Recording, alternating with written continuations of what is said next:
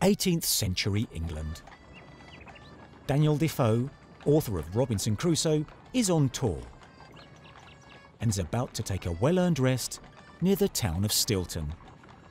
He'll also sample the local speciality.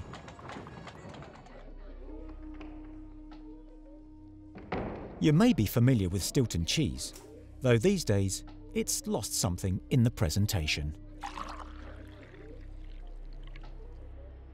As Daniel Defoe later recorded, it was brought to table with the mites, or maggots round it, so thick that they bring a spoon with them for you to eat the mites with, as you do the cheese.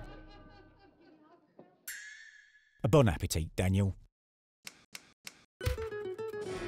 Cow cheese. So creamy. Sheep cheese. So scrumptious. No. No, I said. It is, of course, living cultures of bacteria and fungi that partially explain the fabulous range of cheeses we now enjoy. Sadly for cheese mites, they are now largely regarded as a pest. A large-scale infestation of your cheese cellar can lead to serious cheese loss. Cheese mite, conga line. Rubbish. These days, truckles are often wrapped in cloth, waxed or oiled. Hygiene is key. They can also be regularly vacuumed to suck the creepy blighters straight off the rind. Unlike the British, French cheese fans remain a little more daring.